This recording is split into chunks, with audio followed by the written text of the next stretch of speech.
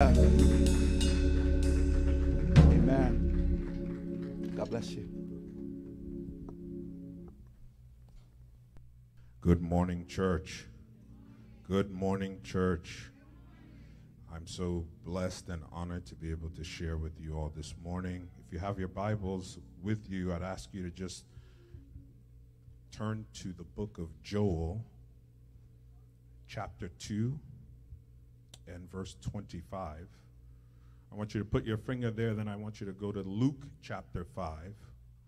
That's where I'll be taking most of what I'll be sharing with you this morning. Let me, while I'm doing some housekeeping, also appreciate the pastor, the senior pastor of this house, Pastor Arthur Shadwick, and his wife. I want to thank you guys for the opportunity to share this morning. I don't take it for granted. It's a privilege and an honor. About 18 months ago, Pastor and I met not very far from his house, and I told him I had a Jonah complex. You remember this conversation, Pastor? I told him that I could hear the voice of the Lord calling me, and what I would do is I would run in the opposite direction because I was afraid of the mantle that comes with leadership. I don't know if you've ever had that happen to you in your own life where you could hear the voice of the Lord calling, and he's calling you to something great, but you're afraid. You're scared. You're not sure whether you have this stuff or not. You get weak in the knees even, so you run. And I told him I'm not doing that anymore. That's how we started this process. If you have the place in your Bible, I'm going to ask you to just stand. I'm a little old school. I want us to read the text together. Joel chapter 2 and verse 25. When you have it, say amen. Let's read it all together. And I will restore to you the years that the locust has eaten, the cankerworm and the caterpillar, and the palmer worm, my great army, which I sent among you.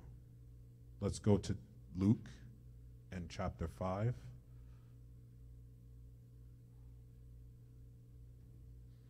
You have to excuse me, I'm a little old school. I read from the King James version, the these and the thous, but whatever version of the Bible you have, just read it along with me. Are you ready?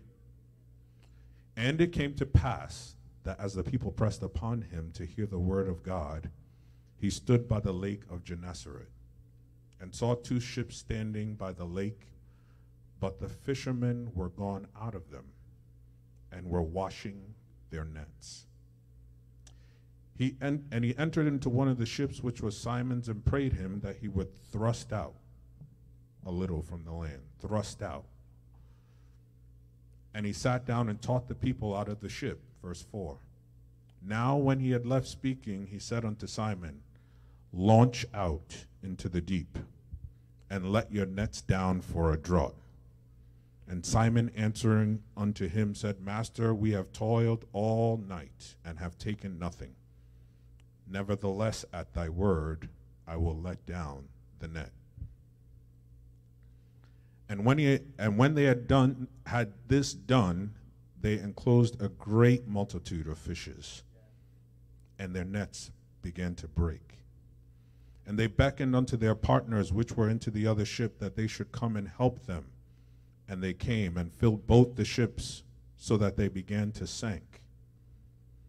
When Simon Peter saw this, he fell down at Jesus' knees, saying, Depart from me, for I am a sinful man, O Lord. For he was astonished, and all that were with them at the draught of fishes, the amount of fish that they had taken. And so also was James and John, the sons of Zebedee, which were partners with Simon. And Jesus said unto them, Fear not, henceforth thou shalt catch men. And when they had brought their ships to land, they forsook everything and followed him. I'm going to share with you a subject title, The Recovery Zone, this morning. The recovery zone. Let's pray. Father in heaven, we thank you for this time of sharing the word. We thank you, Lord, that you by yourself will speak to your people. I submit myself to you. I ask, God, that you'd speak right through my vocal cords directly to the needs of your people. As the faces are different, so, Lord, are the needs. But I thank you that you are coming with a rhema right now word to touch the hearts of your people, to encourage them, to uplift them, and to send them launching into the deep. Father, we give you praise, we give you honor, we give you glory, for in Jesus' name we pray. Amen. You can have your seats.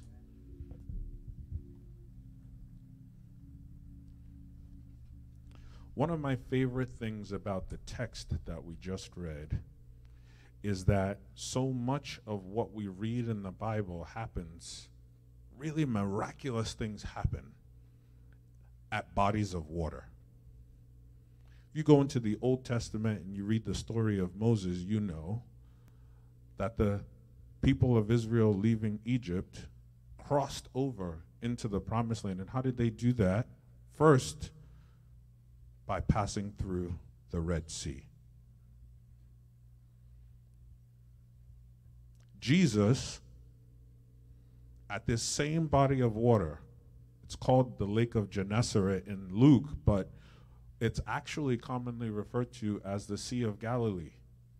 And we know that at the Sea of Galilee, Jesus walked on water. The disciples saw him walking on water. They thought it was a ghost at first, and they were scared, but they knew that this happens at the body of water. And so whenever I see two things in a text, particularly in the King James, I start to pay attention. The first is the first 5 words in Luke chapter 5. And it came to pass. Almost every time you read that in the text, what the author is trying to do is tell you to start to pay attention, because things are about to start moving fast. And it came to pass should also give you a lot of confidence that whatever situation that you're going through, whatever you're dealing with, it will come to pass. It's a fleeting moment. But if you hold on strong enough, if you have enough intestinal fortitude to deal with what you are seeing, it shall come to pass. That's particularly important in this text because the subject of this text is Simon Peter. And Simon has gone through some stuff. He has been through some stuff. And I want to kind of explain it to you and see if you can even relate to this in your everyday life. Simon was a fisher. He had spent his entire life fishing. And in those days, you didn't just fish because you were good at it. You did it because your daddy did it. And your grandfather did it. And your great-grandfather did it. And so fishing is in his blood. This is what he does. In many ways, this is how he identifies who he is. If he goes out and fishes, and he fishes well, everybody knows that's Simon the fisher. But in this particular passage, Simon has failed at his mission. He went out overnight. He got the nets ready. He got his crew ready. They set sail for the Sea of Galilee, the Lake of Gennesaret. They go out. They do everything he's done, the stuff that's in his DNA, the things that he just takes for granted. He casts the nets out, and they catch nothing. Not only do they catch nothing, but they now have to take the long journey back to the shore, back, and park the boat. Unfortunately for Simon, on this particular day, Jesus is passing through. And not only is Jesus passing through, but the text tells us he is being pressed by a multitude of people. Have you ever worked really hard to do something? Exercised all of your energy, all of your strength, and come up empty? I guess there's nobody who's ever had that happen. Let me try on this side. Have you ever put your all into something that you identify as you? You work and you toil only to come up with 0. I guess there's some people on this side that know. Let me come back on this side. Because some of you are really dressed nicely. I noticed everybody got their Sunday best on. But the truth of it is, I know there's also somebody who has their Sunday best on this morning. But last night,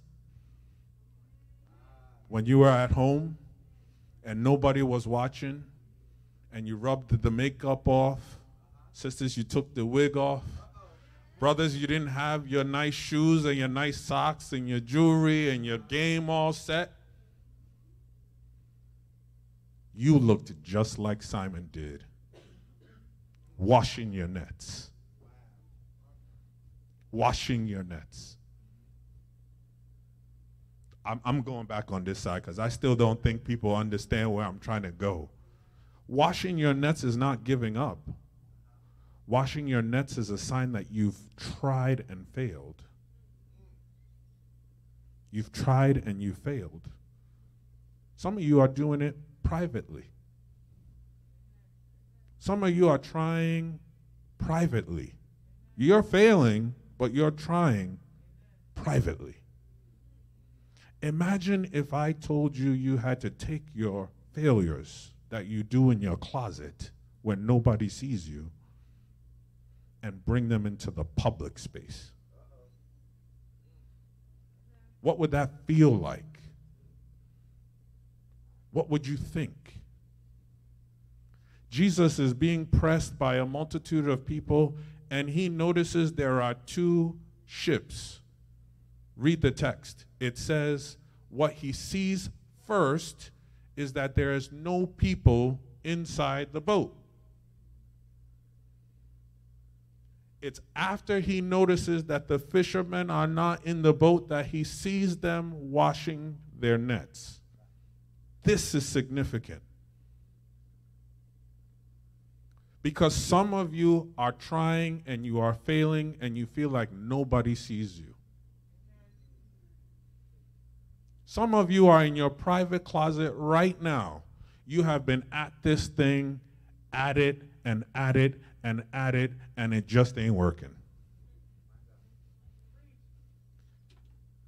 I'm reminded of a story of a preacher who was driving his car and he was going down the road, and at some point the car lets out on him.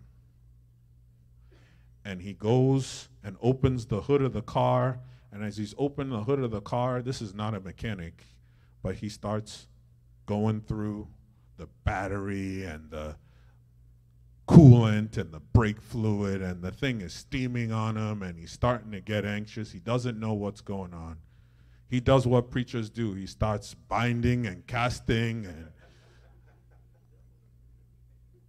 telling all kinds of demons that don't exist that they need to get out of his vehicle. He goes back into the car, he starts the engine, and he realizes that the car is just out of gas. Should have filled up on the way.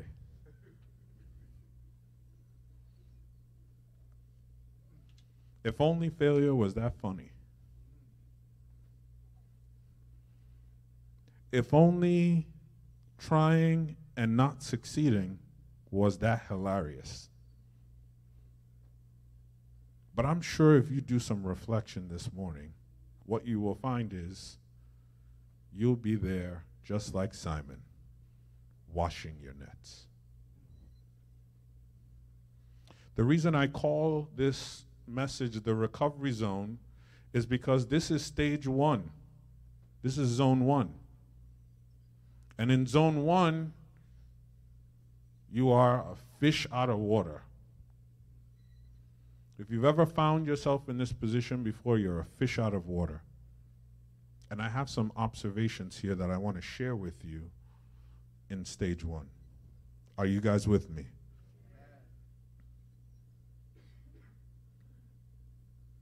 Simon has really suffered in a profound way, as I've said.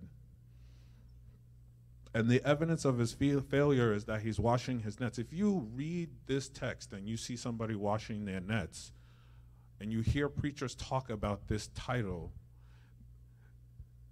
you often hear them equate washing their nets with giving up.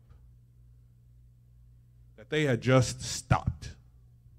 And yeah, that's a little bit true. But in my opinion, there's just something deeper to this that you have to understand. And the first thing is that, yeah, they were washing their nets. But why do fishermen wash their nets? Why do they do that? What's the practice? What's the procedure? If you understand why they do it, you'll have a much different perspective about what you see Simon doing. In those days, when a fisherman casted out their net and they caught a lot of fish, they would also grab up a lot of dirt and shells and debris and all kinds of other stuff on the bottom, on the seafloor. So washing their nets was really about purifying the tool that God had given them to do the very thing he called them to do. This is a purification process that is happening. But if you just glance over this, you'll miss it and you think these guys just gave up. What am I trying to say? What I'm trying to say is, you may have been down. You may have been out. But God is scrubbing you in this place. He's scrubbing you in this place. We have talked this year about how we want to recover all. That's why I chose the Joel chapter. We've talked about how this is a year of recovery for us. I don't know about you, but I spent so much time in 2020 thinking about things that I couldn't wait to have back in 2021. I couldn't wait to see my family again. I couldn't wait to see my friends again. I couldn't wait to go to the office again. I couldn't wait to get on a plane. I couldn't wait to take a trip. I couldn't wait to go to the beach. I couldn't wait to just not have to wear a mask anymore. I couldn't wait to get vaccinated. I couldn't wait to do this. I couldn't wait to do that.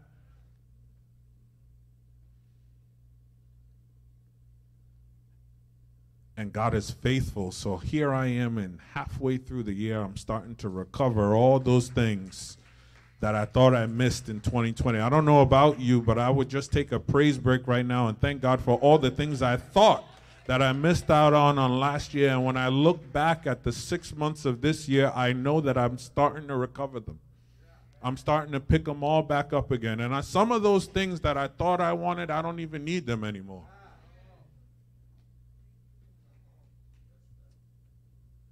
I used to have a bad habit. We lived next to a mall.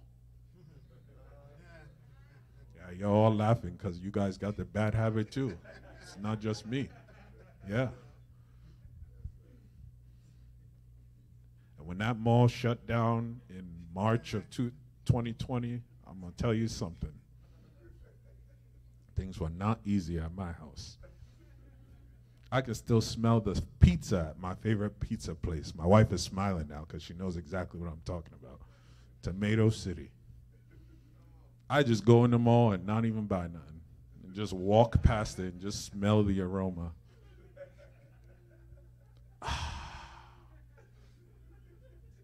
Life is good. Don't got no money, but here comes out the credit card because I got to have it. I know you know what I'm talking about. And when that mall shut down, that business shut down. no more Tomato City. And the truth is, I don't even miss it anymore. I also don't miss all the excess money and resources that God gave to me that I spent on things I didn't really need, but because it was right there and I had this habit that I hadn't broken yet. Are you with me? I wonder if there's some things that you had, habits and things that you had that you were doing in 2020 that you thought were so important to you that you could not wait until the calendar closed, only to turn around and get to 2020 and realize with some spiritual maturity, that's what I'm going to call it, I don't need that anymore. Because I've grown up, because I've moved on. And so when you're talking about recovery, what are you actually talking about then? Because if you've done this thing correctly, then you're not recovering stuff that you don't need from the last year. You're picking up the stuff that's going to help you to get to the next level.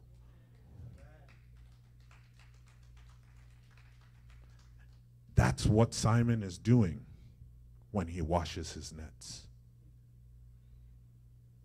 See, to the multitude, it looks like these are fishermen who can't hack it anymore. It looks like these are guys that probably need a new profession. You mean to tell me that you have spent your whole life fishing and you didn't catch one fish? Not one fish? I can understand maybe if you go out there and you catch like 5. You out there all night, this is the only thing you do. You grew up like this. Your daddy taught you how to do this. Your grandfather taught you to do like this. You know all the techniques. You know all the tricks. You do everything, and you come up with nothing?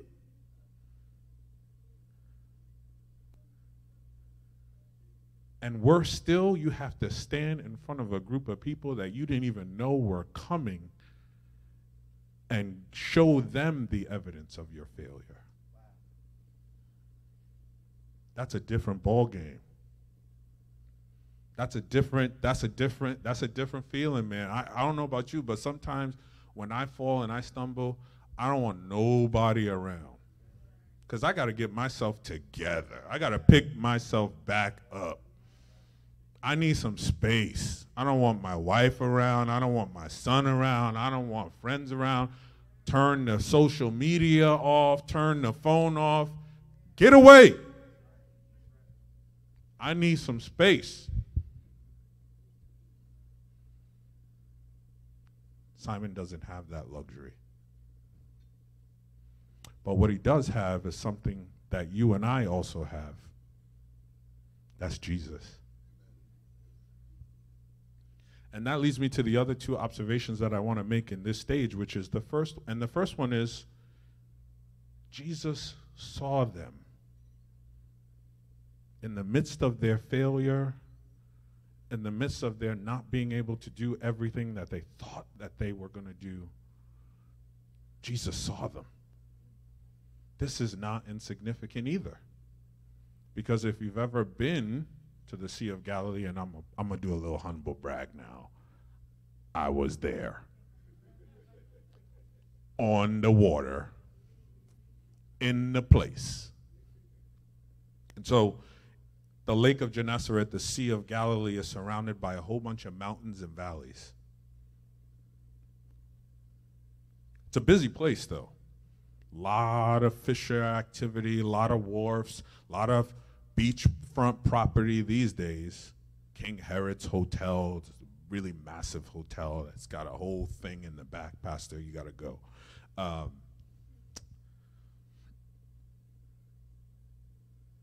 And Jesus saw them. Surrounded by a multitude of people that are screaming and probably hungry and maybe a little antsy because they've been following Jesus all over the place. They've heard about this guy that does amazing things, and all they want to do is hear from him. And Jesus saw them. When I read this in the text, I was reminded of the woman with the issue of blood. You remember this story, right? She's far away from Jesus, and there's just another crowd, probably a bigger crowd at this point in his ministry than there was the last time, or at least where we find him in Luke chapter 5. And she sees Jesus. She's been going through it. 12 good years going through it. I thought last year was long. Imagine 12 of those back to back to back to back to back. Years sound like a long time. How many days is that? How many months is that? That's like a prison sentence. And every day, I'm sure she saw millions of people walk by. Couldn't nobody do nothing for her. Suffering, failing, publicly. And then all of a sudden, one day, Jesus comes walking by. And this time, he doesn't even see her. How could he? There were hundreds, thousands of people surrounding him. And she decided to do what I think I'm going to tell you to do if you find yourself in this stage, which is get back in the game. Get back in the boat. And she started, I imagine she first started crawling, because that's all she could really probably do. And as she started to take a couple steps, maybe she got up to her knees, and now she's doing this thing. Fighting through the crowd and pushing people and moving them around. And eventually she made it. Well, not really. You know the story. She reaches out with everything she had left and touches the hem of his garment. And what does Jesus say to the disciples? Who touched me?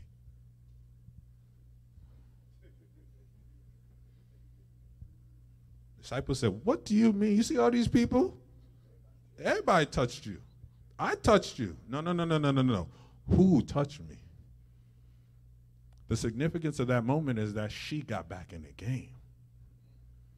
She got back in the game. Something happened on the inside of her that made her say, despite everything I've been through, despite everything I've seen, despite all the circumstances, despite all the obstacles, despite all the people who told me I can't and I won't and I will never and I will never be, I'm going to go. So if you're here today and you're really well dressed, but inside when you go back home, you're going to go in your prayer closet and start crying again about washing your nets, I'm here to tell you, you need to get back in the game. Get back in the game. Why should you get back in the game? Because the Lord sees you. He sees you. And it doesn't matter whether there's a multitude of people around. It doesn't matter whether you're by yourself. The Lord sees you. And that should give you some confidence. That should give Simon some confidence too. Because I don't think Simon knows who he is yet. See, in this moment, all Simon has ever thought of himself to be is an expert fisherman. He doesn't know that there's something on the inside of him that God is about to take out and use for his glory. But in this moment, at this time, because his identity is wrapped up in what he can see on the outside, he defines success in very simple terms. I either catch fish or I don't. I either get the promotion or I don't. I either buy the house or I don't. I either graduate or I don't. I either get the admission to the new program or I don't. The last observation that I want to make in this stage is that you serve a God of the process. And so success is never defined by the end result. It's always defined by the journey of how you get there. I tell my younger brothers and my wife all the time, we don't serve a God that believes in the principle of the shortest distance between 2 points is a straight line. I hope you understand what I'm trying to say when I say you don't serve a God that believes that the best thing for you is to go from point A to point B. Yeah, it happens every once in a while. You might strike oil, but for the most part, if God is trying to take you from point A to point B, you're going to visit X, you're going to J, you're going to K, you're going to I. How many people have been to I before? On the way to B, you went to D. If you're lucky, if you're really lucky, God is going to take you right to C. And from point C, you're going to be able to see B right there. But you ain't going to be able to touch it, though. Because it's not about whether you arrive at the destination. It's about what he's trying to teach you along the way.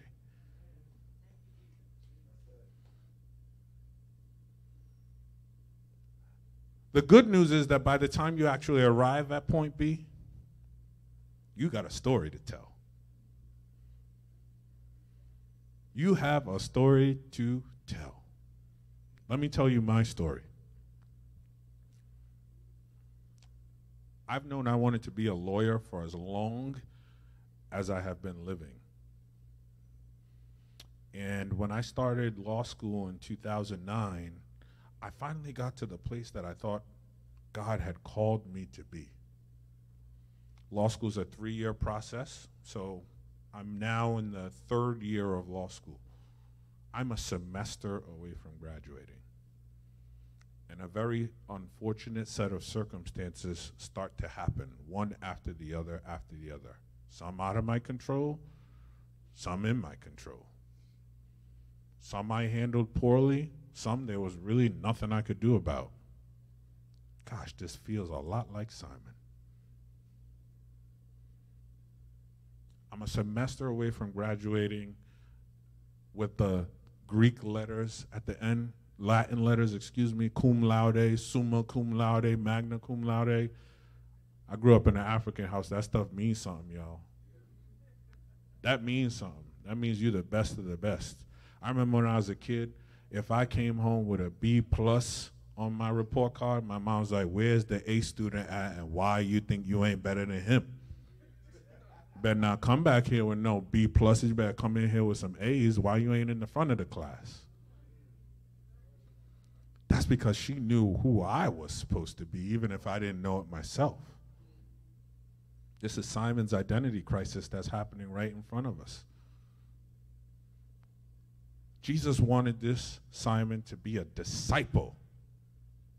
That's what he called him to be, not a fisherman.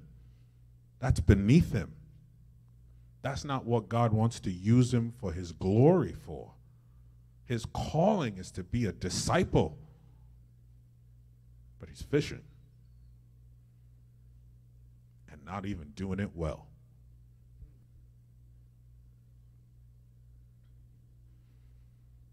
So stage 2 of this process starts in verse 4. And I'll just read it to you. It's really short. And if you go and you just like breeze past it, you're going to miss the whole thing. But there's so much that's happening in this stage. Now, when he had done speaking, this is Jesus, he said unto Simon, launch out into the deep and let your nets down for a draught. I'll go one verse ahead of that, verse 3. He, being Jesus, enters the ship, which is Simon's. Query, how does Jesus know which one of these boats is Simon's? The first time he saw them, there were no people on the boat. Did you guys notice that? When I read this text, I was curious.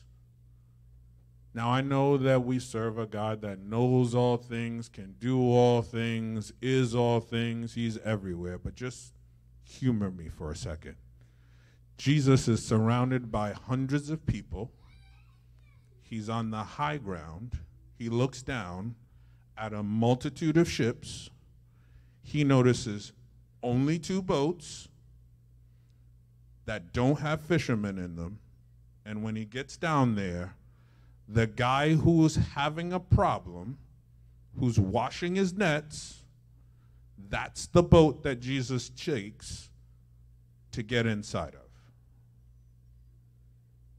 Maybe this is not a coincidence. Maybe this is a divine orchestration.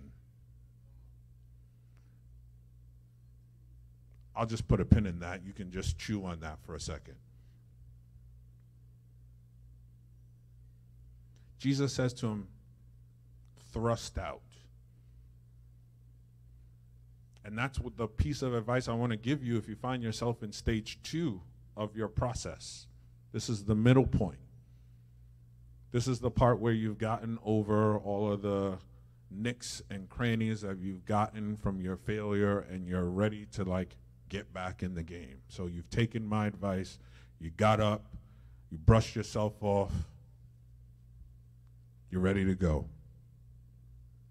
Jesus says, thrust out for a little bit. What is he doing here? I'm going to suggest to you that he's building confidence for Simon. Simon doesn't want to get back in that boat. I wouldn't. Why would he? He spent all night in that boat last night. Didn't get anything. And the first thing that Jesus says to them is, you help me push this thing out a little bit? Jesus is about to give him a revelation. When you read the text, it says Jesus is talking to the multitude. He's teaching the multitude. Simon is a part of that multitude.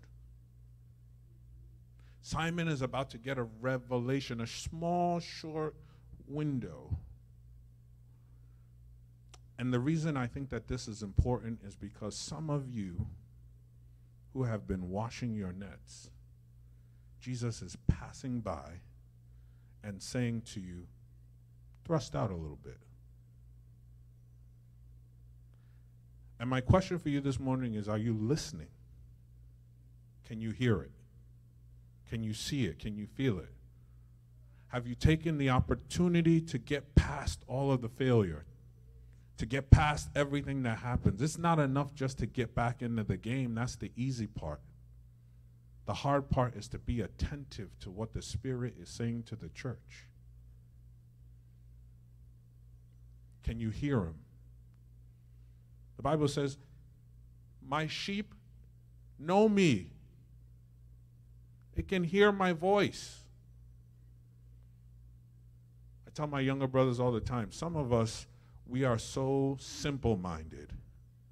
We want God to open heaven and the skies to part and angels to come up and down the ladder like Jacob when we get to a decision point in our life.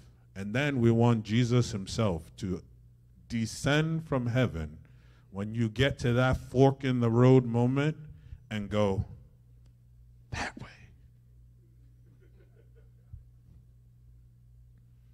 God, I wish it worked that way. How many mistakes have I made in my life would I not have made if only I could hear the voice of God telling me what direction I'm supposed to go in?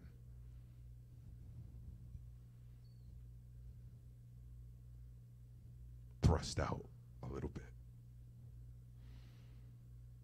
I call this actually the trusting zone, because it takes a little bit of trust in God to be able to do what he's asking you to do in this circumstance. You got to really trust God. to have experienced everything that Simon has experienced in this text and get back in the boat anyway.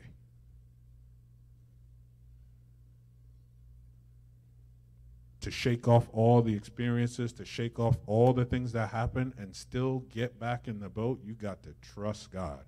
And I'm here to tell you this morning, some of you need to start trusting God just a little bit more.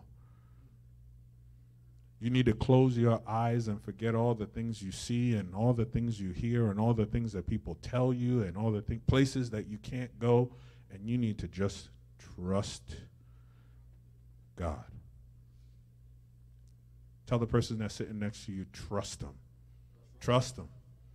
Trust them when it's easy. Trust them when it's difficult. See, this is easy, right? Like, can you imagine being in this circumstance and the Son of God tells you to thrust out the boat? I mean, listen, I like to think of myself as somebody that has a little faith. This takes like none.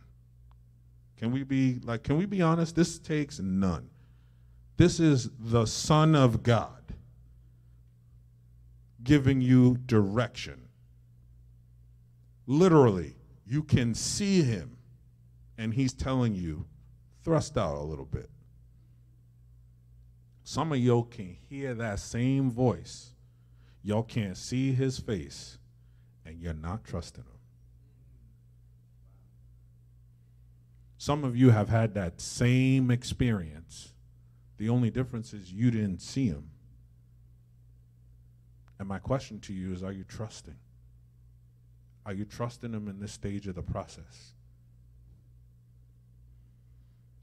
Here's the other thing that Simon does in this space. He's actually very receptive to the instruction that he gets. Because sometimes when you have gone through something and you receive a word from God, it's very difficult to decipher whether or not that's actually God speaking to you or not. And whether that's actually what you're supposed to be doing. Think about it from the perspective of somebody who has never had, and now you hear the voice of God telling you, this is what you must do to have. I would question whether or not this is what I'm supposed to be doing. I would wonder whether or not this is actually what God is saying. But he did it anyway, and here's my last point in this stage. Be careful, though, about small victories. Be careful about thinking that the end of your story is just simply getting back in the boat and thrusting out a little bit. Because if that were the case, this story ends in 4 verses. We're done. We're through. We can move on to the next stage. The reality is that God was trying to do more. Can I tell you a secret? You cannot recover a ton of stuff in shallow water.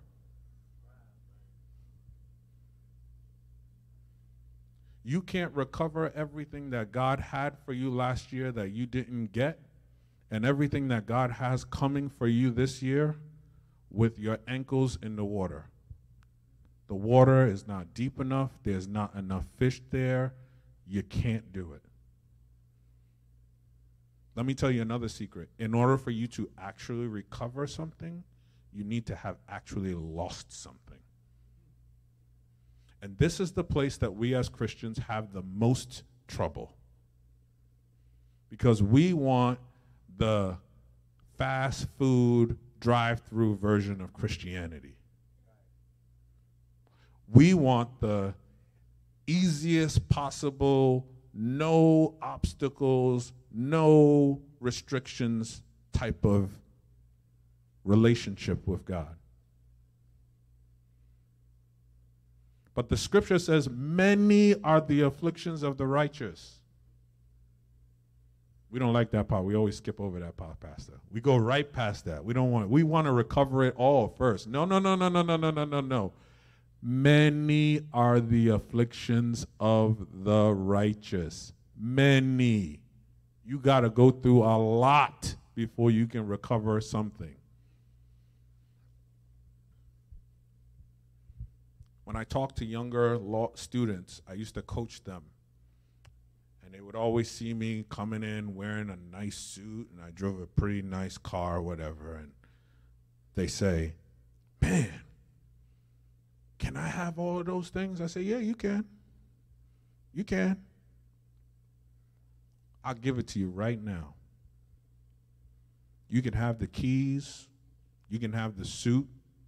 You can have the briefcase. Here's what else you're going to take. You're going to take them sleepless nights that I had. You're going to take that time that I didn't get to spend with my family. You're going to take them student loans. I know you felt me on that one.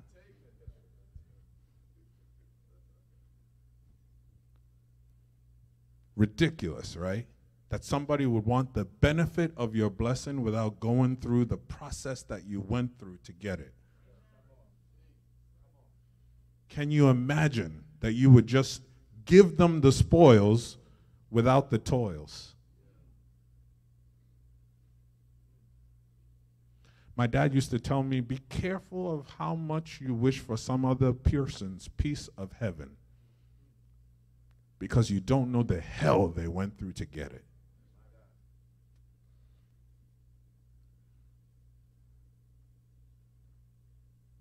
There's somebody right now that's parked outside, has a really, really nice car, but they're sleeping in it.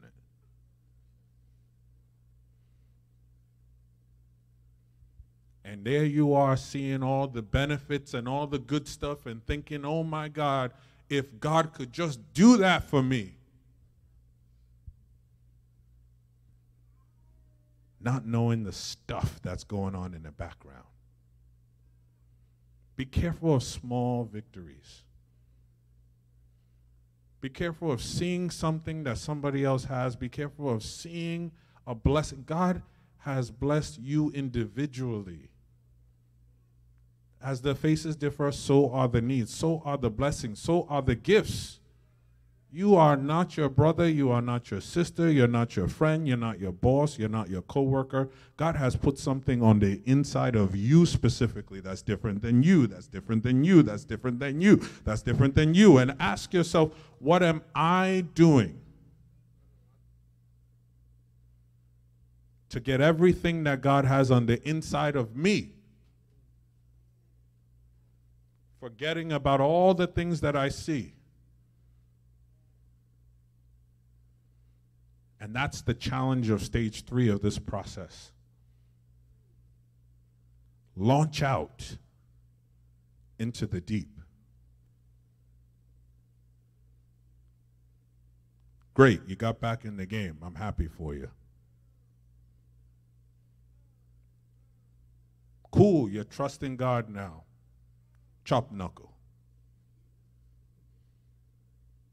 But if you really want to recover this year, if you really want to get all the stuff, you need to launch out into the deep.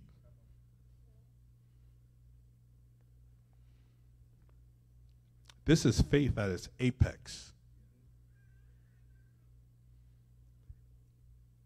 Imagine having gone through what Simon went through and then going back to the very same place, using the very same tools, with the very same people, and trying to do the same thing that he just failed at again. Only on the instruction of the master. That's why the first thing he says is, Master, we was just here. Like literally, we was just here, all of us in the same boat, and we worked all night, and we ain't getting nothing. Revisiting his trauma all over again. going back to the very same place that he failed. But I love what he does in verse 5, in the second half of the verse. Nevertheless, at thy word,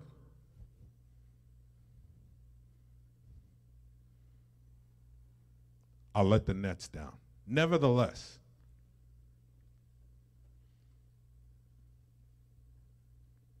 When you launch out into the deep, you better have some nevertheless inside of you. You better have some nevertheless. You better have some childlike faith, some childlike resilience. That's my word for the year, by the way, this year is resilience. I want to be just like my kid who, you put him on the floor, he plays with the toys, he rocks back and forth at this stage, bumps his head, starts screaming. Ah! 2 minutes later, you pat him on the back. It's like it never happened.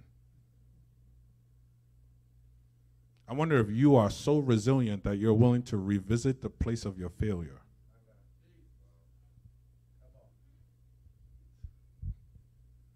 I wonder if you're so resilient that you're willing to revisit the place that causes you the most pain on the master's instruction.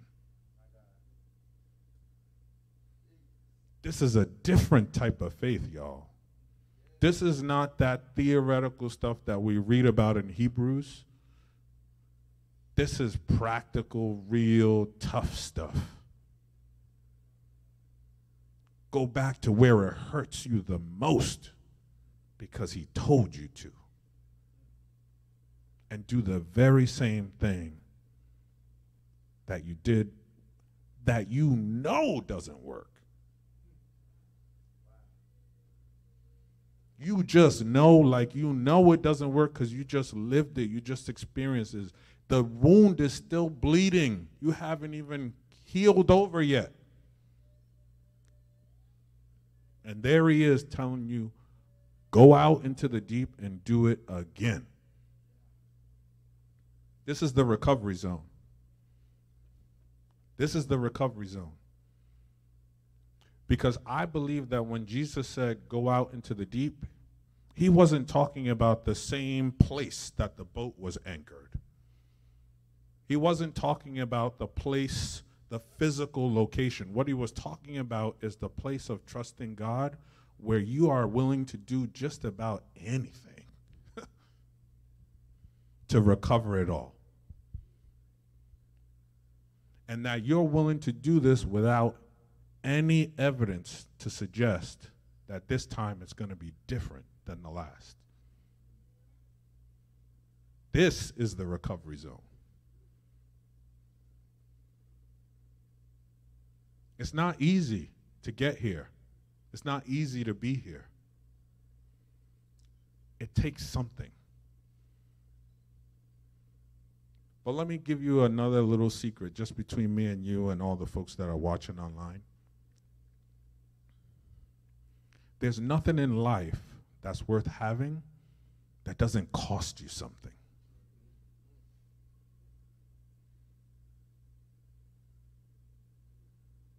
I'm a huge sports fanatic sometimes, and I learned that when you want to get season tickets to the Giants, you have to pay what's called the personal seat license. A personal seat license is a license that allows you the opportunity to eventually purchase a ticket.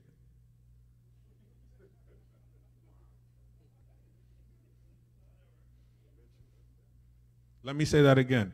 You don't get the ticket with the license. You get the option to someday down the road be able to buy one. And the average season ticket holder spends 12 years purchasing personal seat licenses without ever seeing a sniff of a ticket.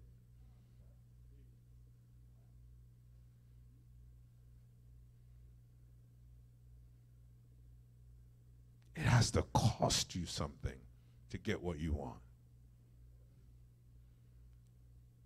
There ain't nothing in life that's worth having that ain't worth fighting for, though, is it? God is calling you to launch out into the deep because there's something that's worth having in the recovery zone. And can I give you another secret? It's not what you think it is. It's not what you think it is. Because, again, Simon's assignment is a fisher. So Simon goes out there and launches out into the deep and carries so many fish that he needs a gang of folks to come and help him.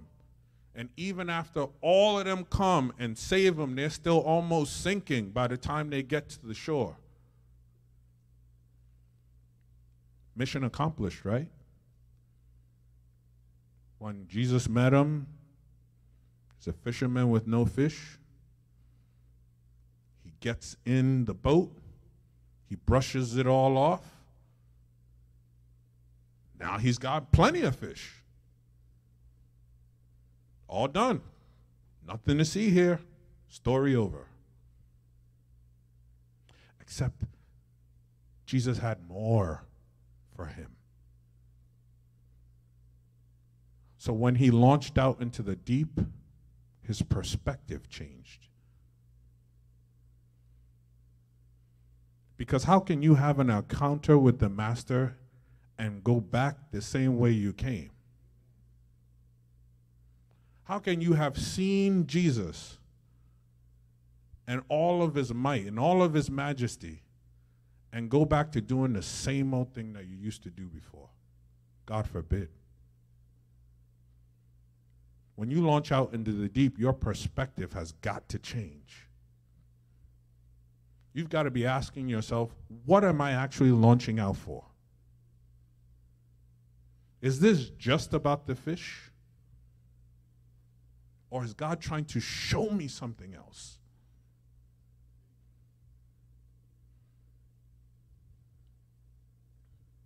I believe that Simon finally caught the revelation, because as soon as he gets back, the first thing he does is fall on his knees and says, Master, forgive me, for I have sinned. What was the sin that the fisherman who didn't catch any fish committed? He thought it was about the fish.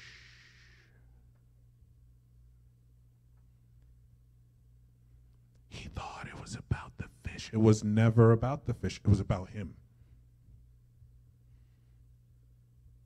See, God had something else for him. God was going to do something else inside of him. God was going to do something else through him. He had a whole ministry through which all of us sitting in this room would be blessed, because if he was not a disciple walking with Jesus and spreading the gospel and doing the work, there are no Christians in Antioch. Was more than just about fishing. Was more than nets and boats and harbors, and there's something more.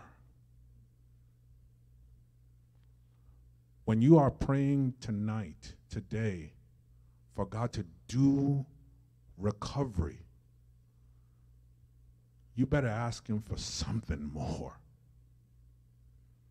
You better get past all the superficial stuff that doesn't mean anything, the stuff that you think that people are going to see and help you and elevate you because of the stuff that they can see. You better ask him for the more. You better ask God to do more. When you launch out to the deep, you better ask God, what do you want me to do more spiritually? What do you want me to do more in my prayer life? How do you want me to dig more into the word? Draw me closer to you. That's what is actually happening in the deep, and it really has nothing to do with fish. It's not about your jewelry. It's not about your clothes. It's not about your house. When you're launching out into the deep, when you're going to go and recover all, you better recover everything that God has for you. And it's not the surface level stuff. It's in the deep. It's in the deep. Launch out into the deep.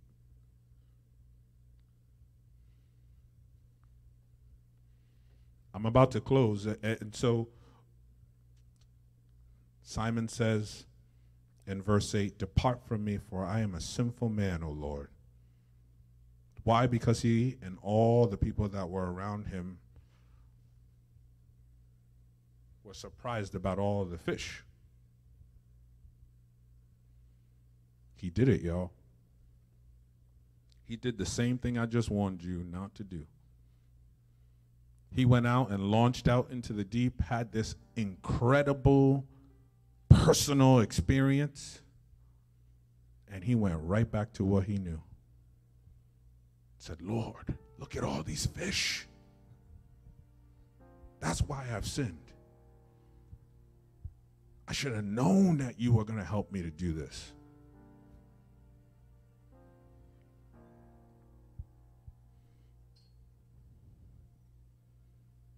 Watch what Jesus says in verse 10. "Fear not.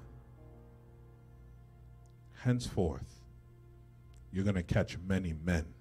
Not fish, but men. Your assignment has changed. Your identity has changed. All because you got off the sidelines, got back into the game.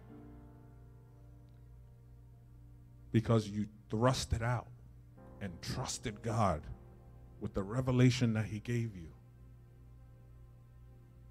And because you launched out into the deep. You're not the same person you used to be. The things that you were looking for, they don't matter anymore. Because what you want is more of him.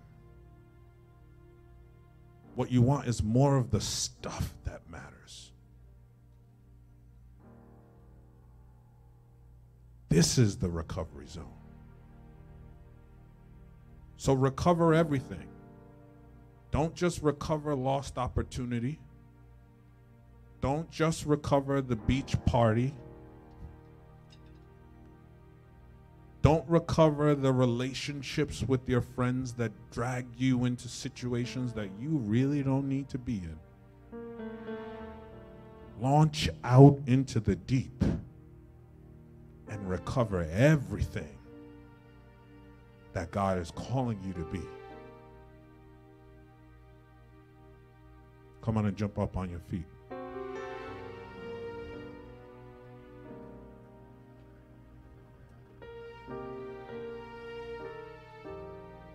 I want you to hold hands with the person that's standing next to you. Or fist bump, you know. If you're watching online, I want you to pray. And I want you to ask God that, Lord, in this year, where you've called me to recover everything that I lost, help me to get back into the game.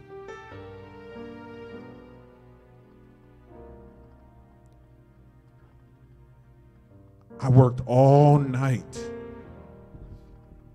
I fought and I clawed and I didn't get what I thought I needed. But here you are giving me a revelation. Lord, help me to trust you.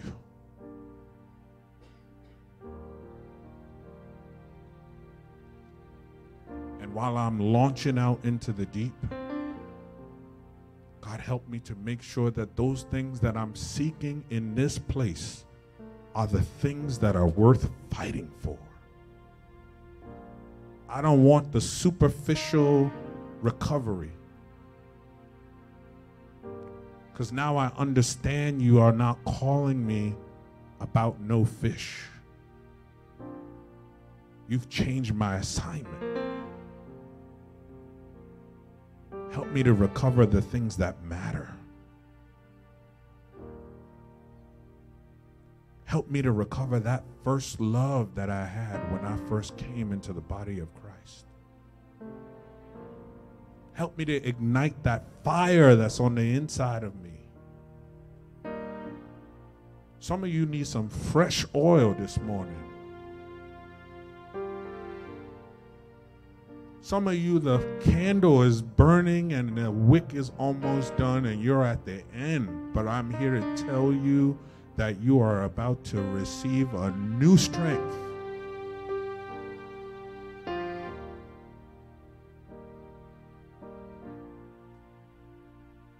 You're going to walk out of here on fire again.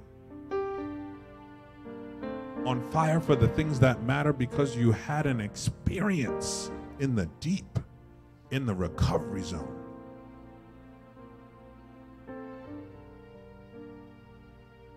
And so, Father, we thank you.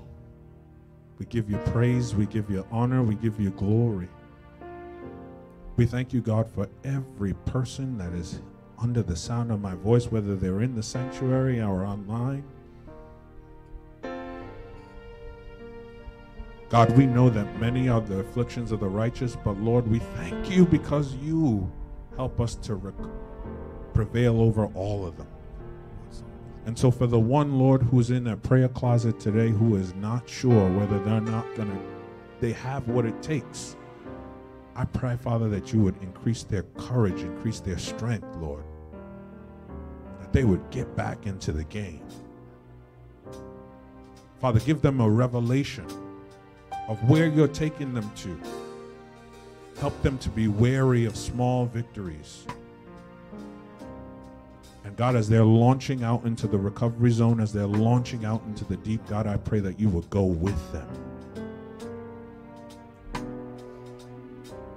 That you would help them to see this encounter as the life-changing thing that you want it to be. And Father, that you would make sure that they recover everything that they lost.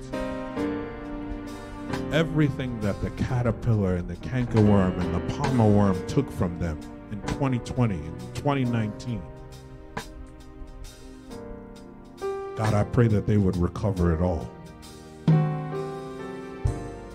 Recover it with a new perspective, with a new zeal, with a new lease on life that helps them to understand the true calling that you have for them in the kingdom.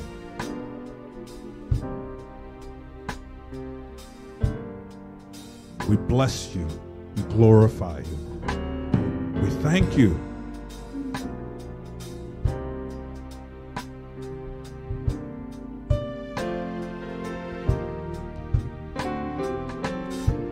If you're watching online or you're in the sanctuary and you've not made Jesus the Lord and Savior of your life, you too are washing your nets, but you're doing it in a very different way. Because you've never been in the game. And you too, you need to recover. You need to recover from a life that doesn't glorify God and enter into the deep. So we want to pray with you this morning. And just say this prayer with me. Lord Jesus, I thank you for sending your Son, Jesus Christ, to die for me on the cross. Your word says that if I confess my sins, that you are faithful and just to forgive me and cleanse me of all unrighteousness. I know my righteousness is but a filthy rag before you. But I thank you for saving me. And God, I ask you to be the Lord and Savior of my life from this day until my last day. In Jesus' name. We believe if you prayed that prayer, you are a member of the body of Christ. Come on and put your hands together for the new members of the body of Christ.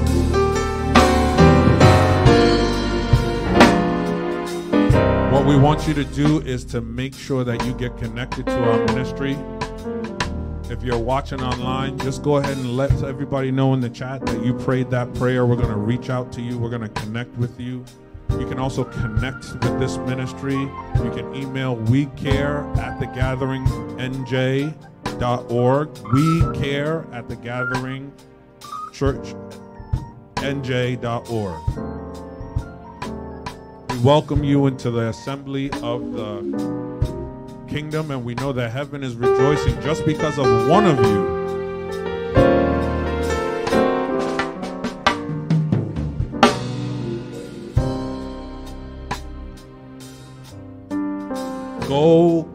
Go this week and launch out into the deep, knowing that when you do that, you're going to recover everything that God has for you. Praise God, church.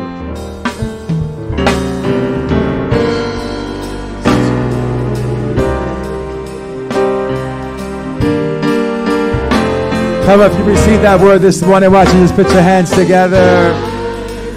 Hallelujah. Praise the Lord. Praise the Lord. Thank you, Minister Kevin, for sharing that word this morning. That was a rhema word from the Lord, and we receive it in Jesus' name. As we prepare to close this afternoon, and we want you to have a blessed week in the Lord. Don't forget in-person worship. Amen. Tomorrow, 5:30 a.m., we start to Thursday. Baptism Sunday. Next Sunday, we look forward to seeing you here. Amen. And go and live a glorious week. Amen. In the Lord. Let us pray. Father in heaven, we bless you for this time as we go from one another from your presence, Lord.